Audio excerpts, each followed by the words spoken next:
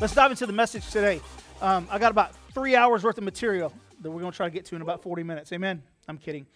If you are watching online and you want to follow along, or if you're here and you want to follow along, please get that YouVersion app and click the little menu and then click Events. And our event is the top one right there. It's important for you to follow along in the notes and see this because and save it, because a lot of times, like, you might hear the Holy Spirit say something to you, and you're like, man, what did he say? Like, what was going on? And I know you can go back and watch it online, but being able to pull it up and read the notes, it's really going to be beneficial to you. So be sure you're doing that. This whole series is not a normal series that you might hear in November, because it's supposed to be all happy Thanksgiving and pilgrims and Jesus and all that, right? And that's not really what it is. In fact, what we're talking about is not something that we typically talk about on Sunday mornings either. We don't typically talk about spirits like this on Sunday mornings or pulling giants down on Sunday mornings. But every week we've had new people come to service on these weeks that we've been doing this series, and it's almost like I'm apologetic that this was their first sermon. It's like if you ever come to church and the first sermon is one on giving, like you're like, oh gosh, I'm so sorry. Like you get apologetic about it. But even today, somebody came first time in first service. And on the way out, I'm like, I know this is not a normal sermon series. And they were like, no, like God showed me something that I'm dealing with in my own life that I didn't know about before I came in. Y'all, that's the power of the Holy Spirit.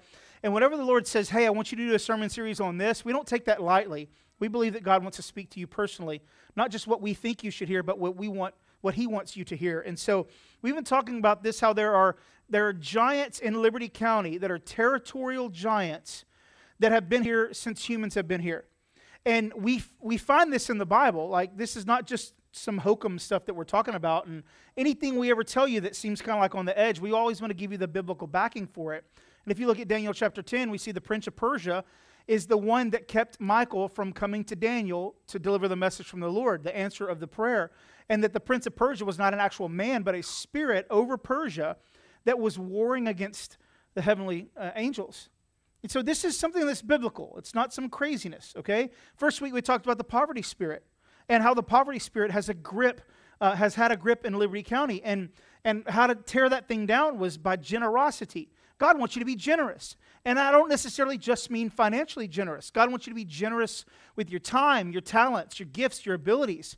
He wants you to be generous in every aspect of your life. Generosity is a privilege. That's one of our core values here.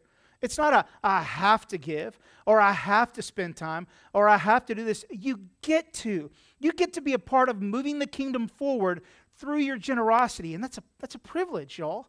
It's a privilege. We talked last week about addictions, and how addiction basically just boils down to idolatry. That's all it is. It's us trying to put something in place of God. We worship this addiction thinking that this addiction is going to actually get us relief from what we're struggling with, and that's just not the case. This week we're talking about the spirit of discord. Discord. Now, if we start off in the very beginning of the Bible, in Genesis chapter 1, verse 1, we see some things. We see, okay, first God said, let there be light, created the heavens and the earth. We see the earth was without form, it was void. The Spirit of God hovered over the face of the deep. And all of a sudden, there was a delineation between day and night, light and dark. We see then that the land begins to form. By the time we get to verse 10, we've seen 10 verses basically of division in the context of the Bible. God divides light from darkness. He divides waters above and waters below. He divides land from water. And then in verses 14 through 18, we see the division of day and night and the seasons established. It's amazing. You can wake up in the morning and it's 6 o'clock and it's light time already. Well, a month ago, it was dark at 6 o'clock in the morning, right? Well, God had separated day and night. He separated the seasons. We are in a seasonal shift right now, getting into winter. It's how it works. I'm personally thankful for it. I'm personally thankful for winter. Do you know why? Because, see, you can put more clothes on, okay? You can only take so much off, Jesus. Y'all hear what I'm saying? Now, we don't want to cause nobody to stumble, you know what I mean? But, put your coat on. In verse 26, God creates man and gives man dominion over everything. There's another division. God created man, and He said, of all the things I've created, I'm separating you apart and giving you dominion over everything, over the fauna, over the flora, over everything created. So He takes the man He divided away from the rest of creation, and then He commands the man to multiply. You see, God's really good at math, y'all. Really good. Okay. That didn't work in first service either. Then in chapter 2 of Genesis, he makes another division. A woman from man. Aren't you glad there's a difference? Like, fellas, y'all are fun to go hunting with, but I ain't cuddling y'all and watching the Grinch. You know what I'm saying? Like, thank you, Lord. But chapter 3 is where things get spicy. Spicy, spicy. We see it in Genesis chapter 3, starting verse 1. Now the serpent was more crafty than any other beast of the field that the Lord had created. He said to the woman, did God actually say, you shall not eat of any tree in the garden? And the woman said to the serpent, we may eat of the fruit of the trees in the garden, but God said, you shall not eat of the fruit of the tree that's in the midst of the garden, neither shall you touch it, lest you die. But the serpent said to the woman, you will not surely die, for God knows that when you eat of it, your eyes will be opened, and you will be like God, knowing good and evil. So when the woman saw that the tree was good for food, and that it was a delight to the eyes, and that the tree was to be desired to make one wise, she took of it and ate its fruit, and ate. And she also gave some to her husband who was there with her, and he ate. Let me just stop right here and say, ladies, it ain't all y'all's fault, okay? You had some lazy man leaning up against a tree, watching. Who gonna let their wife talk to a snake? All right? I mean, like, really? Like, why are you over there talking to a snake? Snake was talking to me. Well, don't talk back to it. And put the fruit down. Like, what you doing with the apple? Like, we always want to get so upset at women. Well, they ate the apple. You know, that's well, be careful, because the dude was just leaning over there watching it happen. Hey, men, take responsibility in your households. That's all I'm saying to you. Come on, ladies. That was your chance right there. The man you gave me. The eyes of both were opened, and they knew. They knew that they were naked. They sewed fig leaves together and made themselves loincloths. Hey, I don't want to take our attention off of what we're talking about here, but let me just real quickly say, this is exactly what we do with addiction. The addiction is there to try to cover the nakedness that we feel. God doesn't want to have to make loincloths for you. He wants to fix the nakedness. And if you will let God fix the nakedness, you will find that you don't need the loincloth. You don't need the addiction. Let Him fix it. Let Him fix the nakedness. We read this passage, and it's easy to see the enemy sowing division. And what you may not know is that there are two phrases in this passage. There are actually two words specifically. One of them is crafty in verse 1, and one of them is you will be in verse 5. You will be in verse 5 is actually one Hebrew word. There's some interesting meanings behind this. First, look at crafty. Some of your translations will actually say cunning or shrewd, but what the word really means is ill-natured, cross, or divisive. Okay, like you know how a cross is two sticks that are going in the opposite directions? It's the same notion here. It's divisive. And then you will be, in Hebrew, it's hoyal, and it means to fall out. So if you reread verse 5, for instance, here's actually how you could read it. For God knows that when you eat of it, your eyes will be opened, and you will fall out from being like God, knowing good and evil. So far there's so much division. We're not even to the 4th chapter of Genesis. God divides and Satan divides. So what's the difference then? Well, when God brings division, it's for a purpose. When Satan brings division, it's to sow discord. So sometimes we actually call godly division evil discord. Let me give you an example of that. Whenever I was at New Covenant, there began to be a season in 2018 where it seemed like the grace had started to lift off of me in my specific roles. And it's not that I was necessarily doing my job bad or, performing improperly or anything like that. It's just, it just seems like I wasn't as successful as it was before. You know what I mean? And so as we began to go through this process, we had several people walk up to us and tell us, like, hey, like one lady actually walked up to us in December 2018 and said, hey, are y'all going anywhere? I'm like, what you talking about? Like, no, we're not going anywhere. What do you mean? She says, I don't know. I woke up this morning and the Lord said that Jason and Monique were on the way out. And I was like, could you ask him to tell me about that? That would be awesome, I'm trying to get no third-party revelation. Like, come on, man. And so we spent January praying, seeking the Lord. And by the 3rd day of our 21 days of prayer, God had spoken to me that I wasn't going anywhere in 2019, but 2020 was the year. I was like, and so the first thing I did, because I'd killed the orphan and I could embrace a person, a senior leader, as a father figure, a spiritual father. Because I could do that, because I'd killed the orphan, I went to my pastor immediately and said, hey, this is what I felt like the Lord said. He said, well, let's pray on it. We'll talk about it at the end of 21 days. I'm like, that's great. Well, at the end of 21 days, the pastor that was a senior pastor and his son swapped roles. So now Stephen, Pastor Chuck's son, was now the senior pastor. We went to a conference at Gateway. The conference in Gateway, a guy there named Todd Bolt gave a prophetic word from the platform and said that the grace is lifted off of you in this season, and God wants to tell you what to do next, but he will not tell you what to do next until you first go to your senior pastor. It's like, and like Brad, one of the other pastors, slapped him. He's like, dude, it's you. And I'm like, shut up, Stephen's right there. Like, don't say anything. So that Tuesday after the conference, I sat there at the table, and it was just me and Stephen in the room. He was the senior pastor now. And he said, was Todd talking to you? And I said, I think he was. And he slid his journal across the table, and it was written, in January, is the grace lifting off of Jason right now. Now, we started the process of leaving New Covenant and coming to plant Freedom Church. And it was a great process. We had a ton of support from our senior leadership. We had a ton of support from the church. We left from New Covenant, gave us $30,000 alone, just New Covenant. That doesn't include the other people in the church that donated as well. We probably walked out with about $50,000 just from New Covenant. That is not a bad leave. You know what I'm saying? Like, if somebody leaves with $50K, like, we bless you, love you, and we still text. I was texting them just this week. We have a great relationship. But now that people know that I'm not at New Covenant anymore, the first thing people do is go, what happened? Like, what happened? Like, come on, man. Y'all know if y'all deal with somebody at the bank and then they're not there anymore, you're like, oh, y'all are like, what happened? You're like, spill the tea, right, kids? Right? Sorry. Okay. You want to know what happened? Now, why is that? Why do we assume discord? It's because from chapter 3 of the first book, discord has been active in our lives. That's why. This is crazy. The serpent was more crafty than any other beast of the field that the Lord had made. And he said to the woman, now listen, this is how bad English is at translating Greek and Hebrew sometimes. This one phrase in Hebrew conveys a message. It's actually more like this. If you read the words word for word, it's the hissing, most divisive whisperer uttered the fallout to the woman.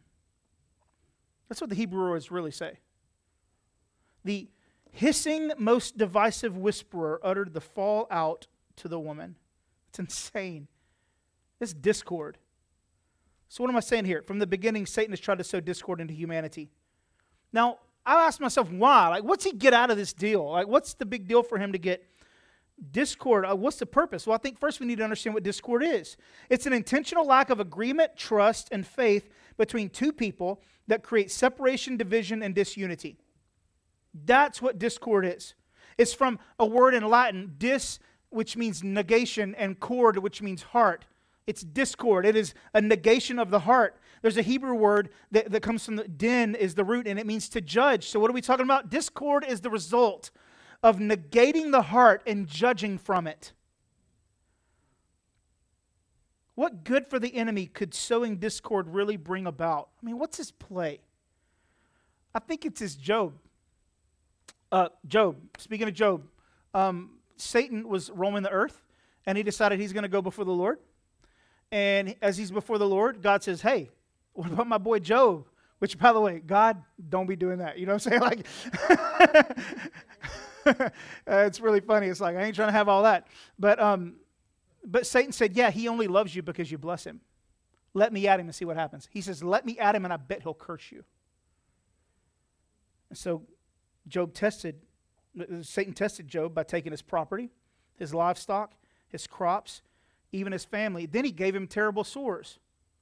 Now, it's weird. It's a weird disconnect from us right now because we don't really worry about our livestock getting taken necessarily. But what if Satan took everything in your life, your job, your business, your kids, your home? Job's kids were having a get-together, and the roof collapsed and killed all of them. Would you curse God? Would you curse God at that moment? And then to add to the injury, as Satan was wanting Job to deny God, sowing discord in the form of calamity anyway. He even got his wife on board. And in chapter 2, verse 9 of Job, she says, do you still hold fast to integrity? Curse God and die. I mean, my goodness, killed your kids, took your farm, took your house, took your business, and then got your old lady yelling at you about cursing God and die. Like, my goodness, what else in the world could Satan do? Satan used everything he could to get Job to deny God, even his own spouse. Here's the question. What is Satan using in your life right now to sow discord around you? What's he using? And have you considered that Satan's goal is not to get you to break relationships with people, but he wants to use broken relationships with people to get you to break relationship with God? That's what Satan is after, okay? It's never been about the person that you got a problem with. It's always been about Satan destroying your relationship with God Almighty. Giants aren't trying to take you down. They're trying to take God down. That's what they're doing. Poverty wants you to abandon generosity and to see anything other than God as your source. Addiction wants you to reject God as the focus of your worship. And you know what? Discord wants you to curse God and die. Let me give you a little spiritual life hack. Your current struggle is not designed to destroy you. It's designed to destroy who God is to you. So think about what you're struggling with right now. Listen to me, family. Ain't got nothing to do with you. He's trying to destroy how you see God. And if he can destroy how you see God, he doesn't need to kill you. You know why? Because a bitter former Christian is a great billboard for Satan.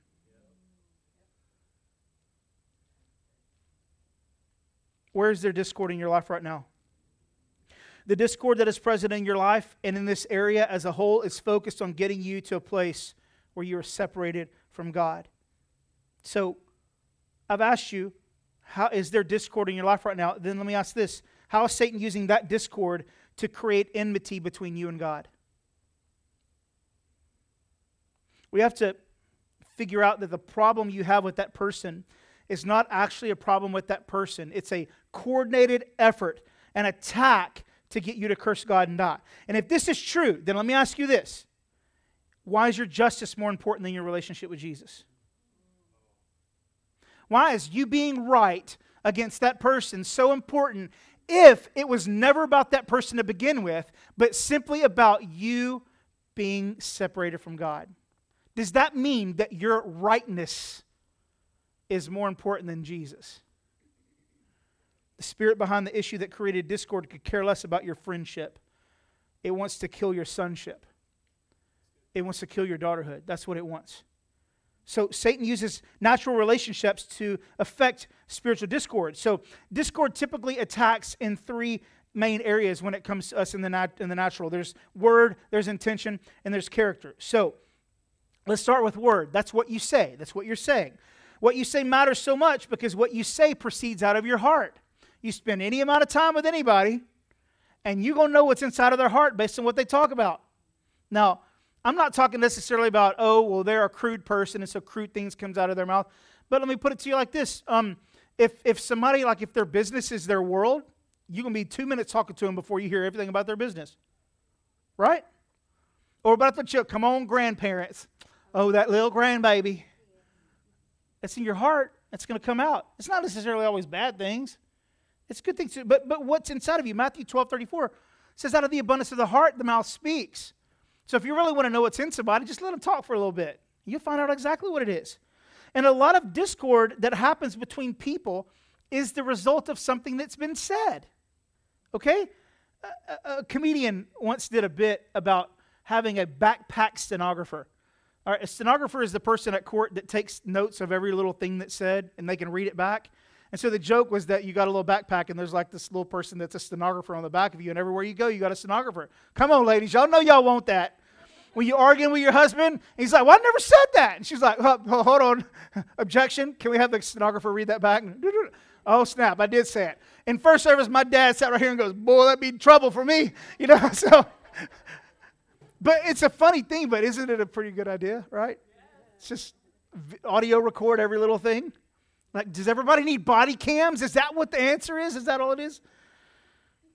Satan loves to twist words and create moments of discord in your relationships. He loves that. I mean, it's like Ephesians 2 talks about how Satan is the prince of the power of the air. And so as your voice, as words you say are nothing but sound waves that travel, Satan takes those, and it's like, how many times have you said something and from your mouth to their ear, it's like it got twisted and turned and flipped upside down, and they come to you like, well, you said this. You're like, I never said that at all.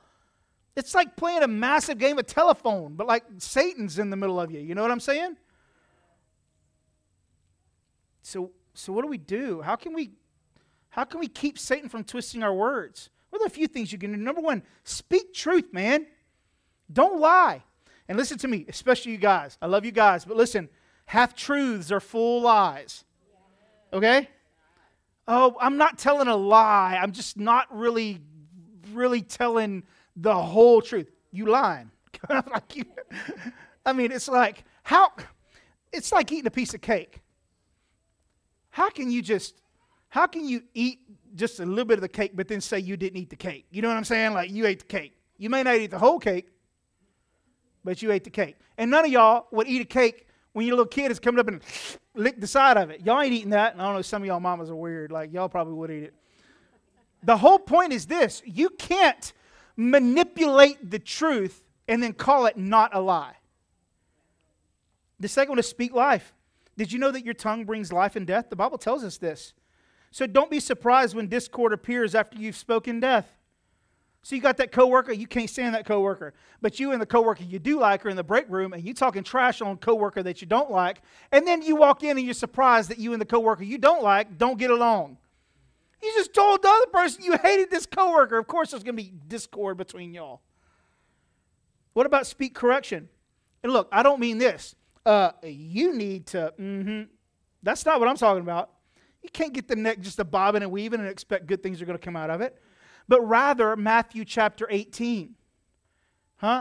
Go to that person and say, hey, listen, this is something that I heard, or this is something you said. I don't think you meant it to hurt me, but it hurt my feelings. And so, like, can you help me understand what you meant by this? All right? The Bible talks about if you do that and everything goes like it should and everybody is following the Spirit on that, you'll gain a brother or sister. But listen to me. You can do that sometimes, and they'll be like, yeah, I did mean it. You're ugly and your mama is too. Like, they might mean to hurt you. But at least you did what you were supposed to do. And you know what? If you detect an issue, whether it's your fault or not, go to that person and talk about it. That's biblical. Do you know who the worst people are at this? Church folk. Church folk. It's because we let one little thing rub us wrong. And rather than having a conversation about it, we say, you know what? That's how they all are. And then Satan got you at the house, and you watching some TV preacher for a little bit, and then you decide, I'm tired of doing that, and you stop altogether engaging. Well, guess what? Satan just won with discord. He got what he wanted. It wasn't about you being at odds with the person. He wanted you disconnected from the Lord. What about this last one? Ooh, you only gonna like this one. Speak forgiveness. Church, listen to me. Very clear. If you watch it online, listen up. Cut the volume up. Forgiveness is not optional in Christianity. It's not an option. Okay? Well, but they really hurt me, so I don't have to forgive them. Not an option. Okay? You have to forgive.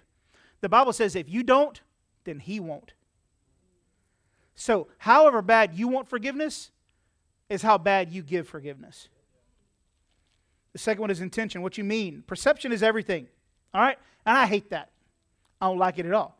I don't like that perception is everything. Because what I mean is the most important thing, right? It's how I intended it. But that's not the truth.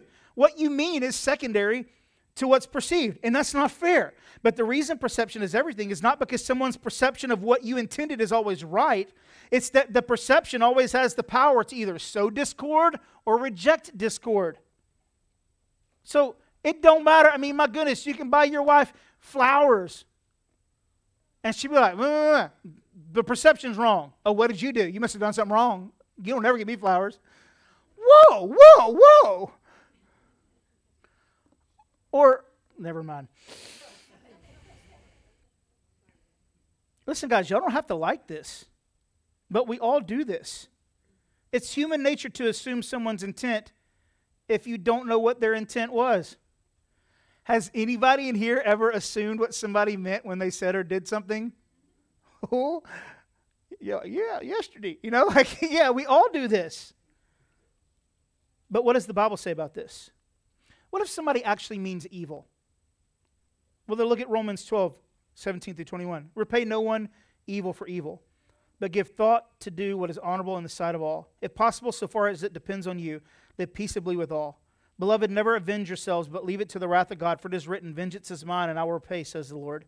To the contrary, if your enemy is hungry, feed him. If he's thirsty, give him something to drink. For by doing so, you will heap burning coals on his head. Do not be overcome by evil, but overcome evil with good. Now, let me give you a little caveat. You can't be nice to an enemy just because they're going to get coals on their head. That's called vengeance, okay? And let me explain why God wants to give vengeance and not you. Because you have to remember that it's not the person that you have the problem with, it's the spirit that you have a problem with. And if you try to get vengeance, what you will do is meet revenge on someone who doesn't deserve it. They were a victim just like you were. But if you allow the Lord to have his vengeance, he will punish the spirit that started the whole thing to begin with. God's all about restoration with his kids. We need to be about it as well. What if they don't mean you evil, or else you don't know if they mean you evil? Well, Luke 6:31 says it. This is a great one. You've told your kids this. Do unto others as you'd like them to do unto you. If you want the benefit of the doubt, you have to give the benefit of the doubt. The only real way to make sure your intention gets across is, number one, to start with good intentions. Check your heart. Start with good intentions. And then number two, communicate that good intention. Have you ever heard it said before that if you over-communicate, you're probably communicating just enough? You need to communicate.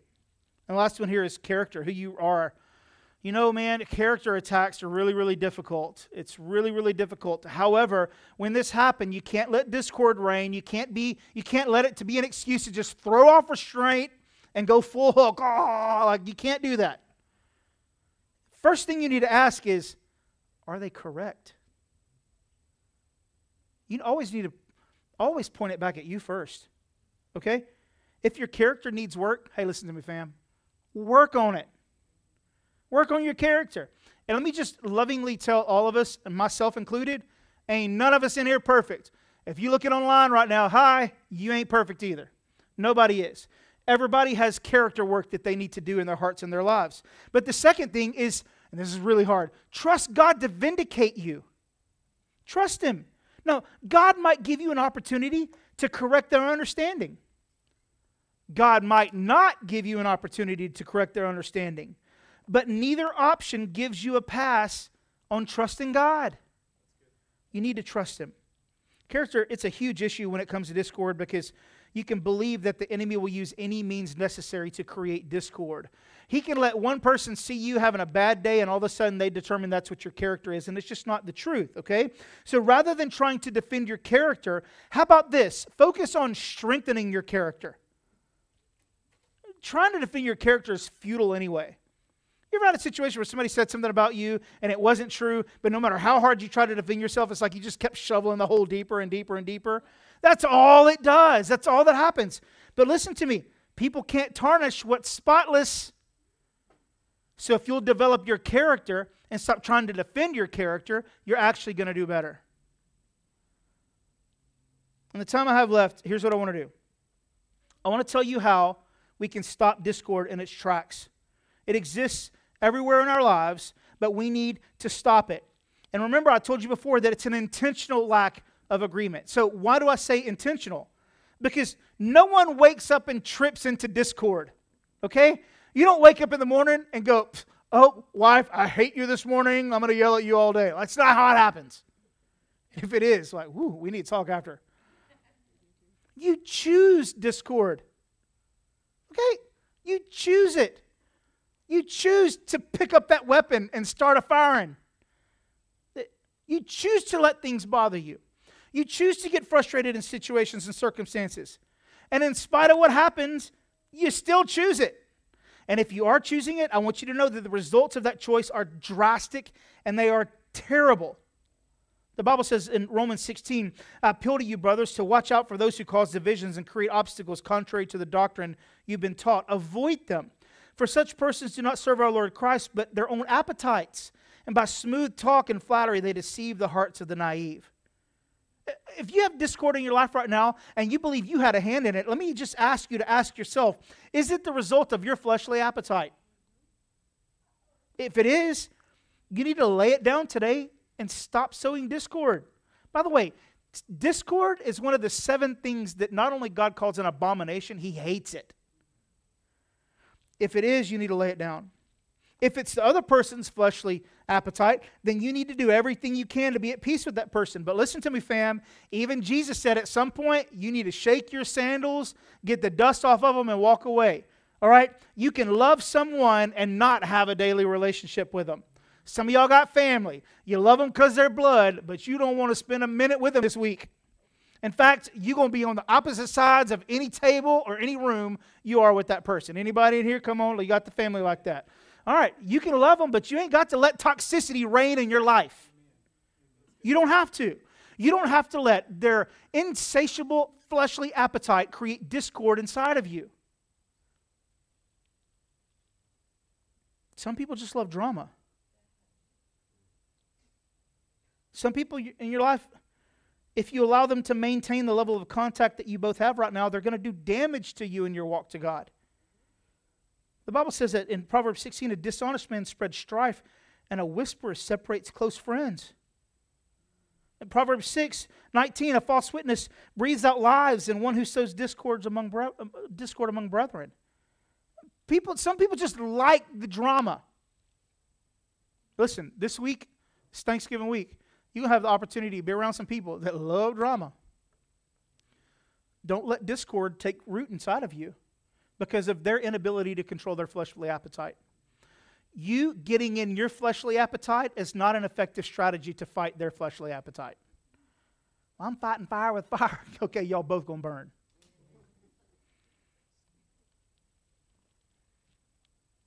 So what do we do about discord? First, it starts with your relationship with God. Unity starts with your relationship with God. It always starts from your relationship with God. John 15:5 says, hey, I'm the vine, you're the branches. You can't do anything apart from me. Apart from me, Jesus says you can't do anything. So many of us are having problems because we're trying to live our lives outside of the vine rather than inside of the vine, connected to the vine. So when there is discord between you and God, there's always going to be discord in relationships around you. So if we want to stop discord in its tracks, it starts with you getting right with God. And 2 things typically happen as a result of this. The first thing is you start living for the right thing, and the result is that things begin to work together for good. Now, this is a great verse. All things work together for good for those that are called according to His purpose, who love God and are called according to His purpose. That's Romans 8:28. We love that verse. Too many of us misquote that verse, though, and we say, all things work together for good for me, who's called according to His purpose. But it's for those. Had a great conversation with Shelby several years back. Why this verse? Who's it good for? Because it's like, it was pretty good before whatever happened. So how is God working all things together for good for those? How come I'm not seeing that in my life? Listen to me. As an orphan, okay, and I'm not saying you were an orphan at that time, but don't take it like that. I just realized this could be bad. No, see, I'm over communicating to stop offense. See, we're doing it. But the whole point is, I know this much. When I was an orphan, I was selfish, man. I wanted God to do things for me, not through me. So we have to realize that some of the mess that we've gone through in our lives is not for our benefit. It might be for somebody else who loves God and is called according to His purpose. But an orphan refuses to be a part of that, but a son says, sign me up. And here's why. The son realizes that whatever I'm going through right now, it might benefit somebody else and might not benefit me, but it's worth it. You know why? Because somebody else went through something that I benefited from, that they may not have benefited from. And so what I get to do is, as a son, as a daughter, I get to pay it forward to the next person. This is all a part of you having a relationship with Jesus. You start living for the right thing. And listen to me, fam. The right thing is not you and more. That's not the right thing. The right thing is you closer to Jesus. you fully engaged in His kingdom in whatever sphere of influence that means for you. You don't have to stop everything you're doing and go be a pastor. You can just spread the love of Jesus in whatever environment you're in right now. And if God is giving you a platform and you're successful, He's given it to you so you can be a part that moves the kingdom. It's not so everybody can go, wow, look at you, okay? That's not how it works. Benefits of godly living, God's presence, His blessing, His pleasure, His Spirit, His protection, peace of mind, victory over sin, purpose realized, godly contentment, heaven now and to come, hope, unspeakable joy, strong faith, the ability to reject temptation. And you know what else? Here's the second part of this. Because God is your source and identity and shield and deliverer, no weapon formed against you will prosper. Not even discord. This is the result of you being all in with Jesus Christ. You seek what He wants for your life and not what you want for your life. When I'm living for the Lord and pursuing Him with all my might, discord can't get a foothold.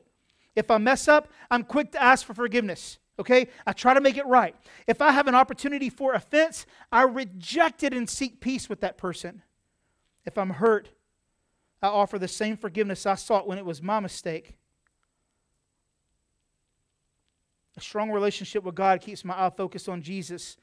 And because of that, Satan has little to no opportunity to sow discord in me, either directly like Job or with others, which is how it usually happens to us. I want to remind you that when it comes to your relationship with Jesus, that God wants you to do for others what He's been willing to do for you. You don't know what that looks like if you're not in relationship with Him. If you aren't right with God, expect discord. But if you are right with God, expect peace. And that's the second one, is God's children pursue peace. God's children pursue peace. Matthew 5:9, blessed are the peacemakers, for they shall be called sons of God. Isn't it interesting how your sonship is connected to peace? Pursuing peace is often hard, and it requires you to understand a couple of things. First, Satan wants disunity, so you can expect a battle. Hey, married couples, y'all listen up real quick. And I know this works in other arenas, but it's really easy to see with married couples. Satan does not want your family to survive.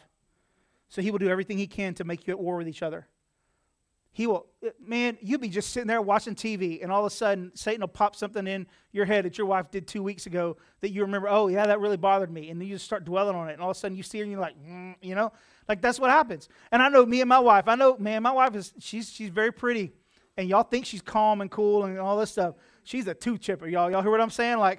She will bust you up, and I like it. I like a little fight back. You know what I'm saying? I need somebody that's got a little fight in them. And when we were first married, before we got to New Covenant, we're about 5 years. Man, we'd butt heads, y'all. Ooh, she could fight. I'm talking, she got a really good left hook. I'm kidding. It wasn't that bad. But we would butt heads pretty bad. And we got to New Covenant and I started working there. And Pastor Chuck and I sat down and we were having a conversation about this. And so we all got together. And here's what Pastor Chuck said. He said, y'all need to come up with a code word that whenever you feel the argument is getting to that level where you know you're about to say something that's going to be destructive, you yell out that word. And that word means shut up and don't say another word. Go away from each other and pray for 10 minutes. I don't want to pray for 10 minutes. I want to get with it. You know what I'm saying?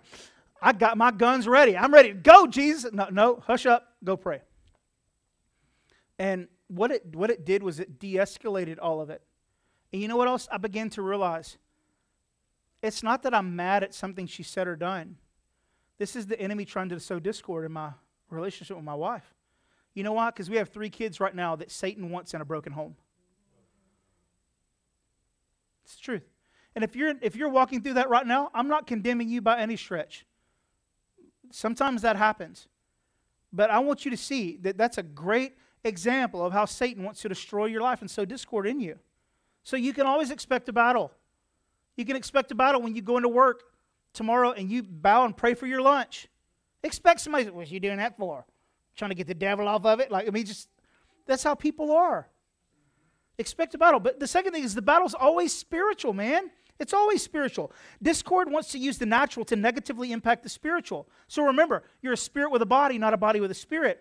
Remember that you wrestle against spirits and principalities, not flesh and blood. So evil spirits seek division, but God's Spirit pursues peace. So if you are a child of God, you being led by the Spirit, you are pursuing peace. 1 Peter 3:10, for whoever desires to love life and see good days, let him keep his tongue from evil and his lips from speaking deceit. Let him turn away from evil and do good. Let him seek peace and pursue it. If the natural bent for humanity is discord, then your spiritual bent should be unity. Let me ask you a question. Are you pursuing peace? Are you pursuing peace in your house? Are you pursuing peace at your job, at your business? Are you pursuing peace in your own heart when it comes to the devil throwing what you've done in your face? Are you pursuing peace? If you're not, then why?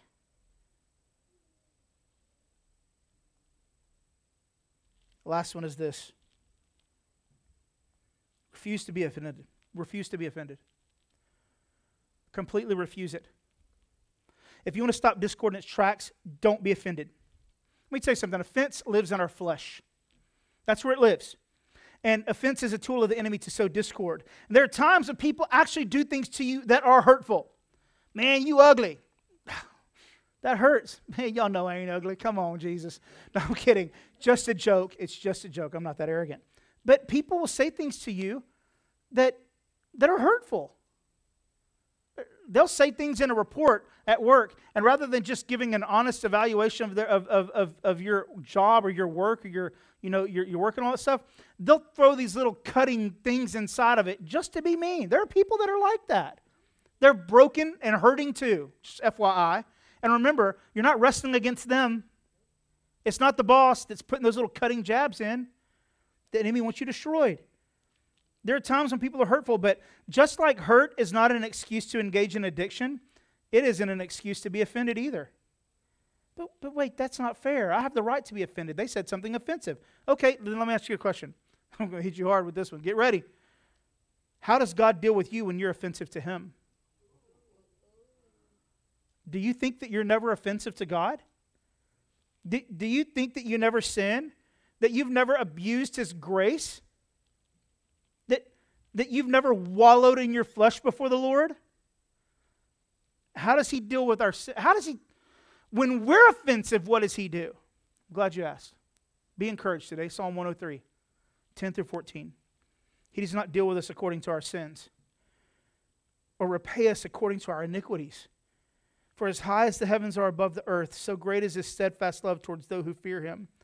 As far as the east is from the west, so far does He remove our transgressions from us.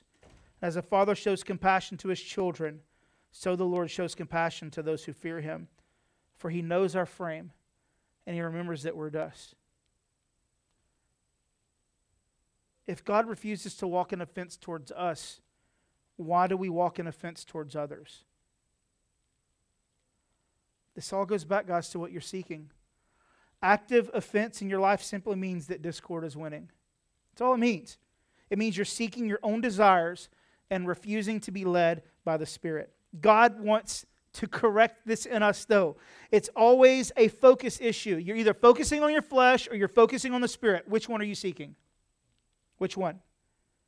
Proverbs 17:9 says that whoever covers an offense seeks love. If you refuse to cover an offense, what does that mean you're seeking? Let me give you a hint. It starts with dis and ends with cord.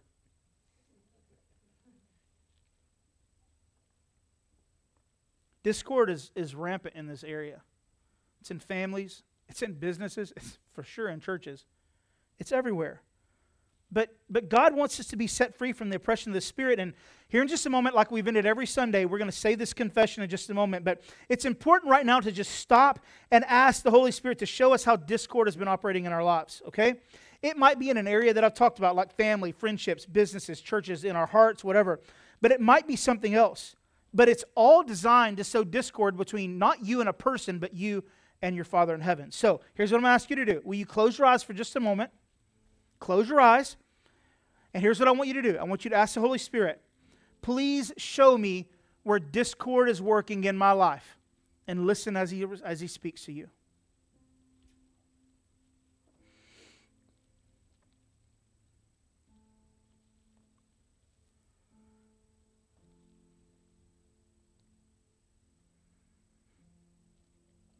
Let me take it a step further. Ask the Holy Spirit, will you show me if there's discord in my life that I've had a hand in creating? And let Him speak to you.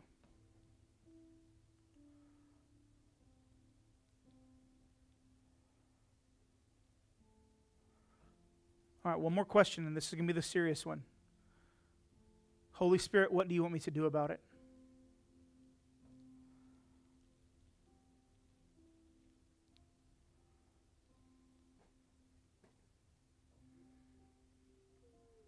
All right, you can look at me. I didn't tell you where you have discord. I didn't tell you where you had a hand in it. And I didn't tell you what you're supposed to do about it. But He did. So I'm asking you to have the courage this week to do something about it. If it's a family situation, look, this is Thanksgiving. You probably will have an opportunity. I mean, what if you have somebody that you're at enmity with when it comes to your family? And it's not like it's some necessarily like abuse situation or anything like that. I mean, just you're at odds with this person. What if you just walked up to them this week and just hugged them and said, I don't care about the past. I don't care what was said. I'm sorry. Will you forgive me? I don't want to live like this anymore. You don't have to argue about it. And they don't have to say sorry back. But if the Lord told you to do that with somebody this week, fam, you better have done it by the time you get back to church Sunday. This spirit needs to fall. It needs to come down. Here's our chance to do that right now. We're going to confess this. It's going to be on the screen. Remember, confession, everything is done in Christianity by confession. You're saved by confession. You're forgiven by confession.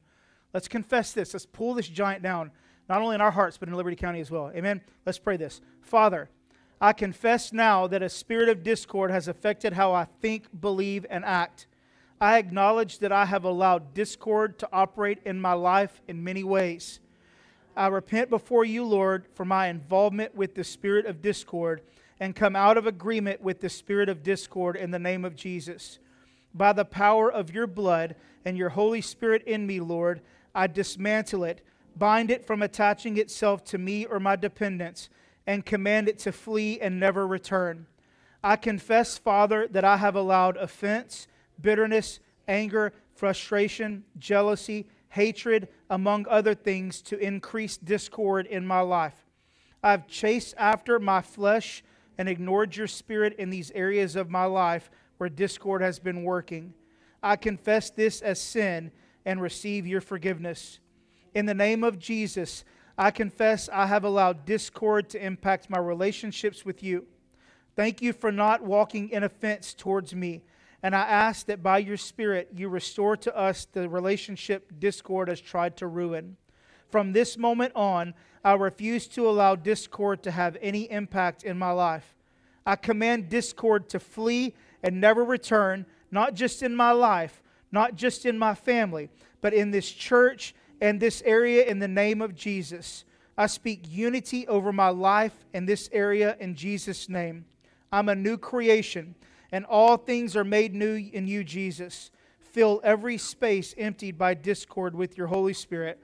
In Jesus' mighty name, amen. Father, we thank you, God. We thank you for this moment right now. We thank you that you've given us the authority and the power by your name and your Spirit to pull this giant down. Discord, we curse you in the name of Jesus. You're rebuked by the Lord. You are no longer active in this area in the name of Jesus. We pull you down right now by the blood of Jesus, by His name and by His Spirit. God, I pray in the name of Jesus that unity would be unleashed in Liberty County, in this area, in this church, and in our lives like never before. God, I ask that a spirit of unity that comes from you would flood this place in the mighty name of Jesus. We thank you for it, God. Holy Spirit, help us this week. Help us as we unravel the strands of discord that the enemy has put in our lives. As we have pulled down this giant, God, give us the courage this week to do what we need to do to see discord completely and totally eliminated in our lives. In Jesus' mighty name I pray. Amen.